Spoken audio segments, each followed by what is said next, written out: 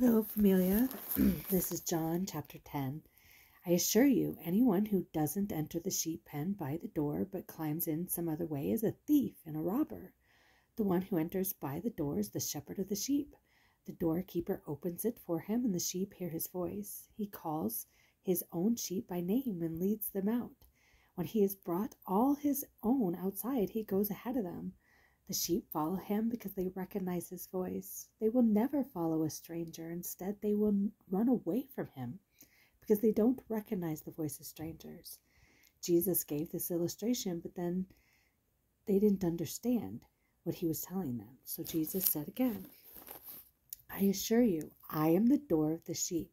All who came before me are thieves and robbers, but the sheep didn't listen to them. I am the door.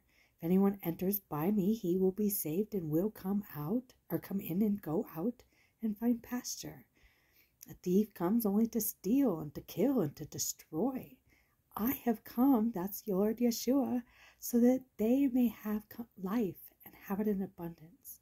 I'm going to say it again. I have come so that they may have life and have it in abundance. I am the good shepherd. The good shepherd lays down his life for the sheep. The hired man, since he is not the shepherd and doesn't own the sheep, leaves them and runs away when he sees a wolf coming. The wolf then snatches and scatters them. This happens because he is a hired man and doesn't care about the sheep. I am the good shepherd. I know my own sheep and they know me, as the Father knows me, and I know the Father. I laid down my life for the sheep. But I have other sheep that are not of this fold. I must bring them also, and they will listen to my voice. Then there will be one flock, one shepherd. This is why the Father loves me, because I am laying down my life so I may take it up again. No one takes it from me, but I lay it down on my own. I have the right to lay it down, and I have the right to take it up again. I have received this command from my Father. Again, a division took place among the Jews because of these words. Many of them were saying, he has a demon and he's crazy. Why do you listen to him? Others were saying, these aren't the words of someone demon-possessed. Can a demon open the eyes of the blind? Glory, hallelujah. Then the festival of dedication took place in Jerusalem, and it was winter.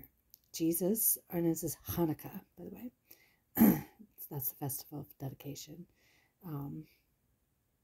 Translation here, took place in Jerusalem, and it was winter.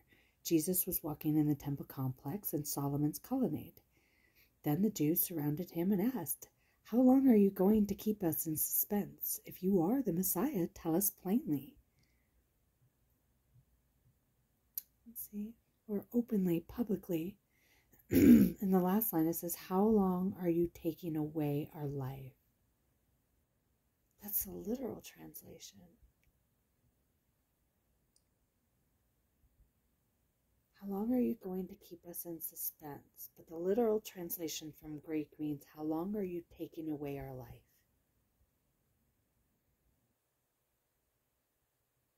If you are the Messiah, tell us plainly, or openly or publicly. I did tell you, and you don't believe. Jesus answered them. The works that I do in my Father's name testify about me, but you don't believe because you are not my sheep. My sheep hear my voice. I know them and they follow me. I give eternal life and they will never perish, ever. No one will snatch them out of my hand. My Father who has given them to me is greater than all. No one is able to snatch them out of the Father's hand. The Father and I are one. Literal is, I and the Father, we are one. And then in verse 26, it's just as I told you. But you don't believe because you are not my sheep, just as I told you. Okay, yeah, that makes sense. Again, the Jews picked up rocks to stone him. Jesus replied, I have shown you many good works from the Father. Which of these works are you stoning me for? We aren't stoning you for a good work, the Jews answered, but for blasphemy, because you, being a man, make yourself God. Jesus answered them, isn't it written in your scripture, I said, you are God's. And Psalm 82:6. If he called those whom the word of God came to gods, and the scripture cannot be broken, do you say you are blaspheming to the one the Father set apart and sent into the world? Because I said, I am the Son of God. If I am not doing my Father's works, don't believe me. But if I am doing them and you don't believe me, believe the works. This way you will know and understand that the Father is in me and I in the Father. Then they were trying again to seize him, yet he eluded their grasp. So he departed again across the Jordan to the place where John had been baptizing earlier, and he remained there. Many came to him and said, John never did a sign, but everything John said about this man was true. And many believed in him there. Hallelujah. May many believe in him here. And in Jesus' name, may his will be done, obviously, in all things, at all times. In the mighty name, Jesus, I pray. But he does ask us to pray. And I do hope, by the way, that you join me in these prayers.